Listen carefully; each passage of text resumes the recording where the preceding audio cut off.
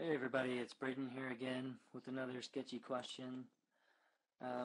Somebody asked how to make a curved stringer on a set of stairs, and I've never actually done that. So I tried a whole bunch of different things, and this isn't my favorite solution, but it does seem like the most practical one.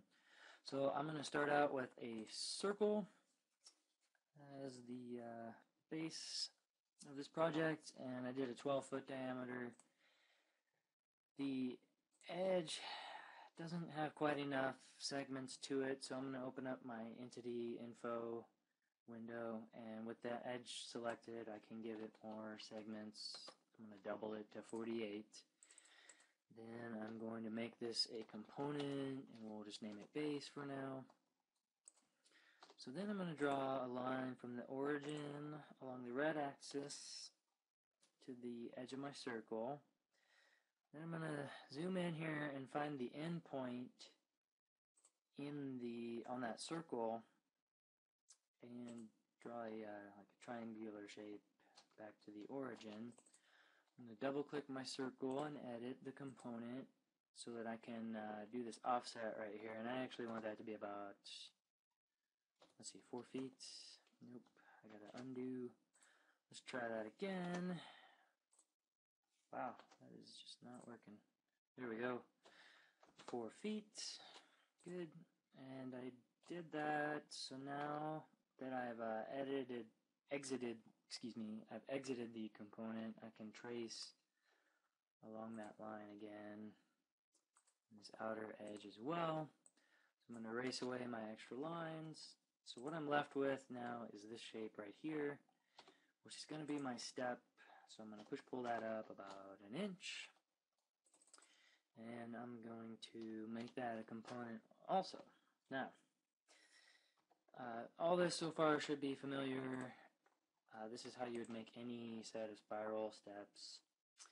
I'm going to rotate a bunch of copies of this step around now, and we want that to be a 7.5-degree angle, and I think I need to do it 11 times, so I type 11x, and I get a bunch of copies all the way around. I'm going to hide this base component for now, so I can just work with these steps. So the next thing is to copy a bunch of these in the vertical direction about 11 inches. I'm going to do it 12 times, and this is just for my example set of stairs here. All these measurements and how many steps you actually want are based on your particular stairs. So I'm going to select all these steps, and I need to delete away the ones that I don't want. So what I'm actually going to do is deselect the ones I want to keep, which are going to be along this diagonal path here, like this, all the way around. Hopefully you can see that selection in the video.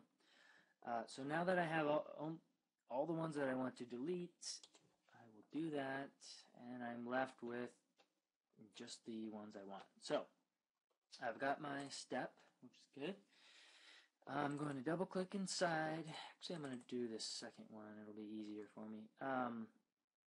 So once I'm in this step component, I'm actually going to triple click, select everything, and I'm going to make it a nested component named step. And you'll see why I do that in a moment. So then I need to start working on that curved stringer. So I'm going to draw a little construction line here, 6 inches down on the blue axis. And because I'm doing this in a component, you can see here, actually let me just exit out. You can see every one of them has that little construction line in it now. But what that lets me do is draw a line from the end of that down to the next one. And you can start to see I have a curve sort of starting. Got that. And I want to do it again from the opposite corner, I'm going to go along the blue axis about 6 inches again, let's just say. And then I'm going to go from there up to there. Great, so now I'm going to get rid of these vertical lines, and then I'm going to draw a line straight down from there to there, and then another one there. So now I have a face I can start working with. And it would be really nice if you could just push-pull this out like an inch or so. But as you can see, there will be gaps in the side, so that's not going to be available to us today. But what we can do is head back over here to this bottom step, and I'm going to do that just so I can utilize this red axis, and I'm going to come out like 1 inch.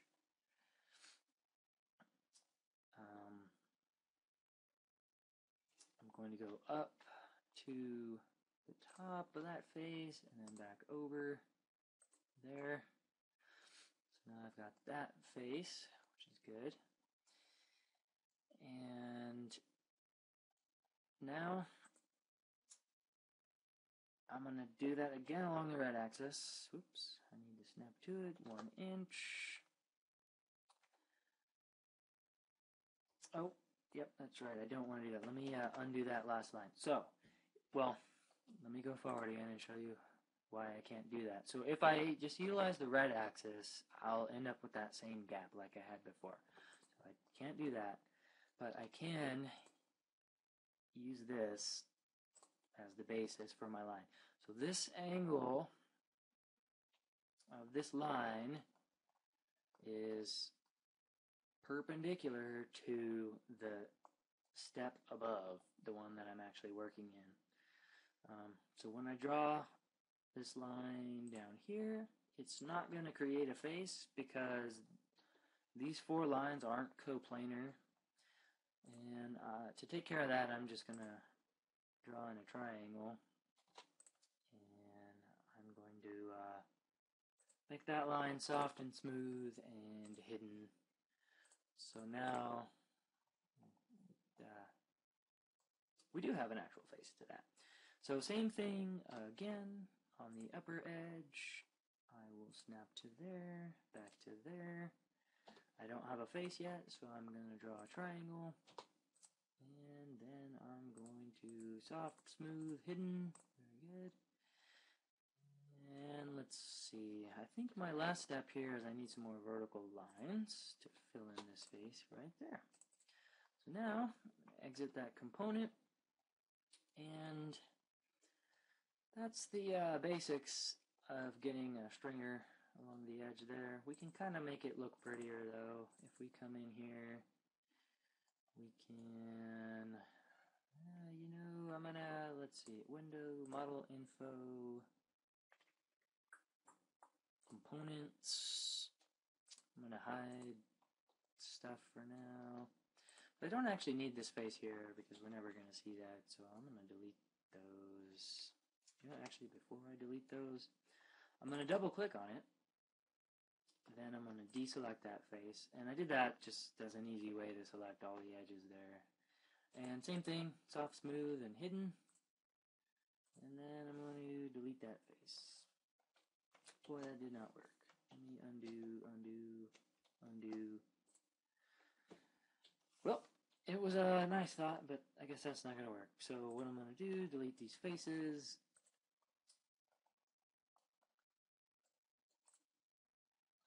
Dang it.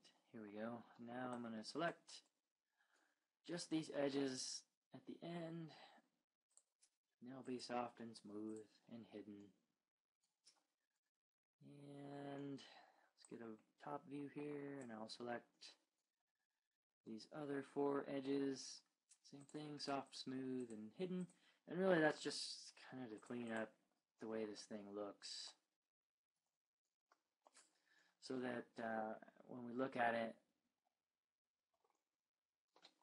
they kind of blend together. And there are different ways.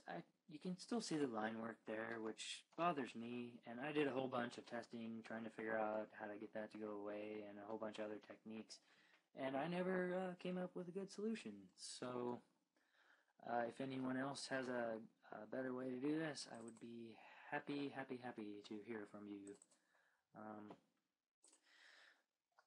Now, I've got that. I kind of want the stringer to be, well, you know what? Before I do anything else, let me draw this inner stringer. It's going to be basically the exact same process as before. Let me close this thing.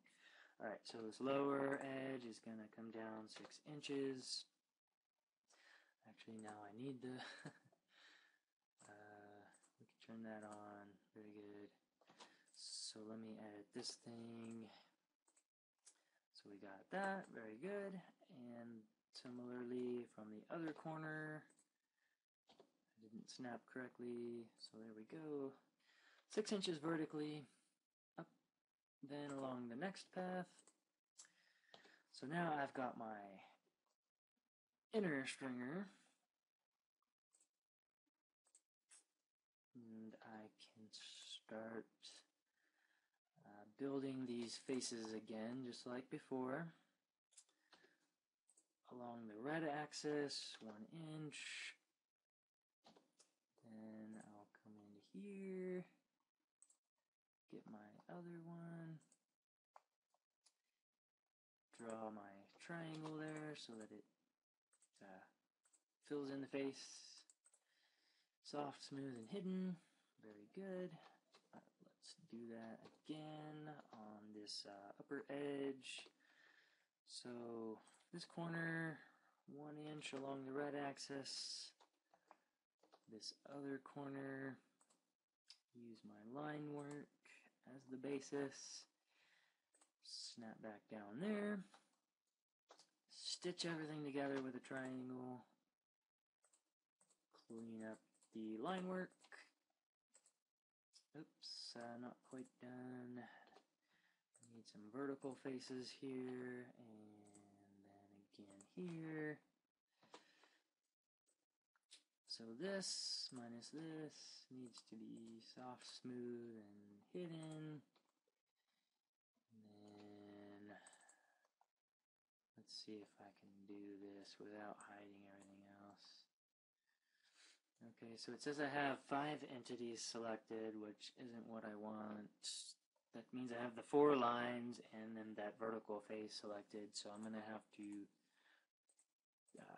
go back in here, deselect that face, clean up the line work again, just like that. Very good. Cool. Now, that's you could leave it like this if you want, but I kind of like to separate things out, so I'm actually going to select all those components and explode them. And that's going to help sort of blend these faces together. Not perfect, but like I said, I tried a bunch of different ways and it was just not working for me.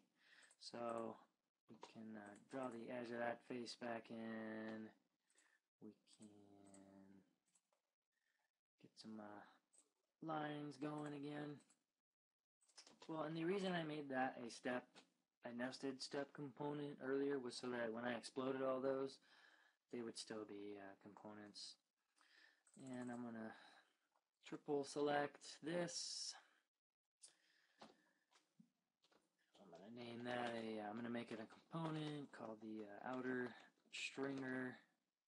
Hope I spelled that right. Same thing on the inside. Triple click. I don't think I got it. Triple click.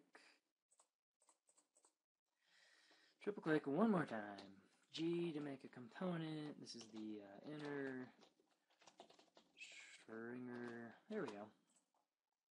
There we go. Now we have some steps that we can work with. Cool. Tiny. There's an easier way to do that, I think. If I just view hidden geometry, I can unhide all those. Very good. Same thing over here. Unhide those edges on just this end piece. This one doesn't even have a face. Wow, I did something wrong right there. Z, Z, Z, Z. Control Z, Control Z. Huh? I don't know. I think there's not a face there to begin with, which is why it wasn't working. So there we go. We can clean all that up. Very good. I'm going to hide all that geometry again.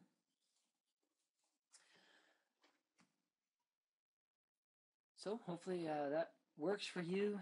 It's a little bit jagged around the edge. Not my favorite, but that is the best I came up with. So hopefully that helps you out. See you next time.